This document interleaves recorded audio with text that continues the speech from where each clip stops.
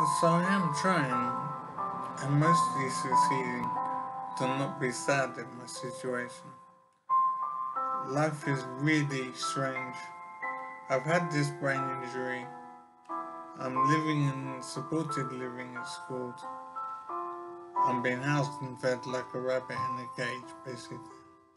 And I believe it's been like this for years, since 2015, I believe.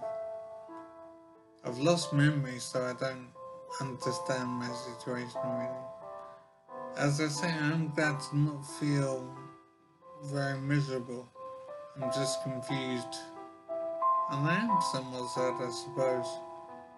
But I don't have memory, so I don't appreciate what I've lost.